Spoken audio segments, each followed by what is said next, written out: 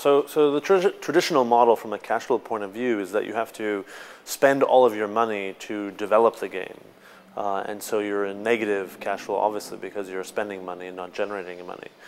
You spend all your money, then you launch the game, and then you hope that you're going to make some money in return. You know, you put the box on the shelf, and you have the sort of traditional sales cycle, etc.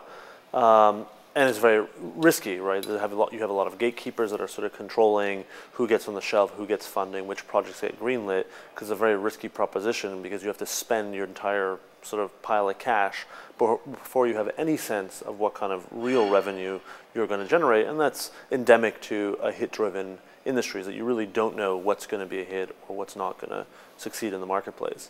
Whereas some of the new emerging online business models enable you to go to market online at beta. So you spend a little bit of money developing enough of the game to release in quote-unquote beta form. So if it's a racing game, maybe it's a couple of cars, a couple of tracks, etc., and you release enough of it to attract an audience.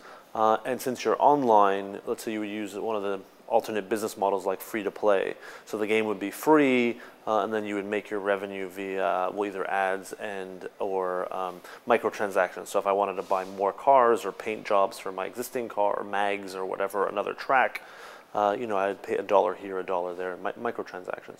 And so as a developer, you're able to spend a bit of money, release in beta, then start generating revenue and building traction for the game, and then further spending development budget that matches the actual revenue that you're generating. You can kind of play with that in real time and monitor the revenue that's coming in, and then you can spend more or less production dollars to kind of continue the effort. If the game goes completely flat because nobody cares about your racing game or you're just not able to build an audience, well, then you stop spending development dollars and you move on to another project, or you reallocate resources to one of the other projects you have going on.